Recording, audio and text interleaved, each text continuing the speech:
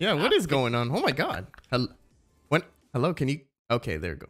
What's going on, guys? Lobapixel here, back at it again with another video showing you guys a tutorial on how to do that clip onto your stream and put it onto your overlay just by putting exclamation point shout out. It is the most simplest tutorial I can give you guys. I'm gonna be leaving all the links in the description below so you guys can use this tool for your stream as well, and it can also feel very rewarding for the person that's rating you or hosting you. If you want to give them a little shout out in your chat or whatever, you can do that and it feels great. There was like a couple tutorials on it, but I want to give my take and my tutorial on it because I feel like it can bring a lot of value to you guys and it's just very rewarding for that person. So let's get on to the tutorial and I hope you guys enjoy this video. So now that we go to the homepage, Twitch Guru, you see right here, it's an amazing website. There's a lot of things besides the shout out. There's a lot of like little tools that you can have. The one that we're going to focus on is the shout out player right here. When you start off, you're going to want to put your username. Mine is Lobapixel. If you guys haven't checked out my Twitch stream, you should. Link in the description below if you want to follow me, catch one of my streams and hang out, you know, or ask questions. Sometimes I help people right on the spot and about their stream if they have any questions. So if you want to do that, you can. I usually turn off the channel point reward option. You can use that, but I prefer not to because we are putting the command in the chat. So there's really no point in using this, but this is an option if you'd like to. So I'm going to turn mine off. This part where it says options, there's a section here that gives you time. How long do you want the clip to play onto your stream and on your overlays? I'm going to put like 15 seconds. I think that's enough to like really see like maybe a really good clip or something. It generates a random clip. It is not like the most recent clip or the most popular clip. I wish it would do the most popular clip. It does random clips, and sometimes like, you know, Twitch does like random clips or whatever, but that are not even like, there's like nothing going on, but that is kind of like a con to it. Just leave it at 15 seconds. I think that's perfect. There is also a mute button. Everyone has like a different setup. So when that clip pops up on your stream, you'll have like really high volume. It could blow out your ears. For the most part, usually it's pretty high. You can put a mute option, but I'm going to give you guys something even better so you don't have to mute it, so you can actually give them a real shout out. I'm going to give you guys some audio filters. You could join into my Discord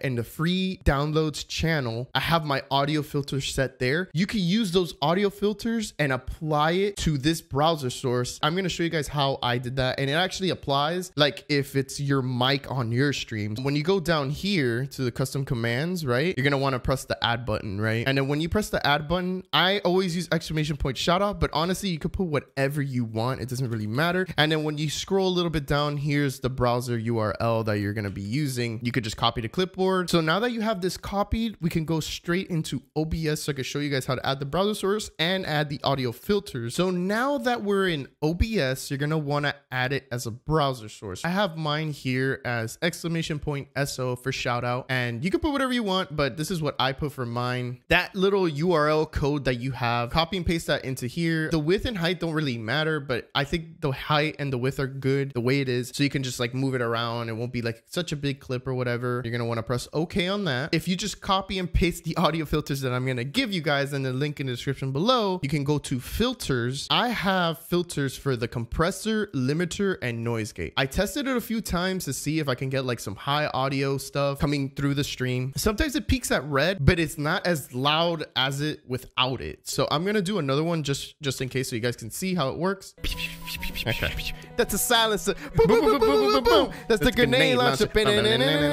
It peaked a little bit at red, but it wasn't as bad as it would be without it. It says check out Lobapixel at the top. Shows their little clip. It shows it for like 15 seconds, which is great. So it has a little bit of a delay before, like maybe like 3 seconds before, and then it plays the clip and it gives you enough time to be like, hey, like check out this person. Like this person is awesome. It's not that complicated of a tutorial. It's really simple, really easy. You can do a lot of audio filters, but it does help just a little bit so you don't freaking blow out your ears when someone's audio is like super high or anything. And there you guys have it. There goes the tutorial on how to have Twitch clips pop up after shouting somebody out in your chat. I hope that this video brought you some type of value, and I hope it adds up a little spice to your channel. Whenever someone comes in, you know, you want to show your appreciation. You really care about them bringing their community to you. It's just like a better way to bond with other streamers when they show you love. It makes them feel good because because it made me feel great seeing one of my clips, like one of my funny clips too, pop up onto the stream. And like, you know, it's just such a good feeling. Make sure to subscribe to the channel if this video brought you any type of value, and make sure to give the video a thumbs up because it really does help with the algorithm and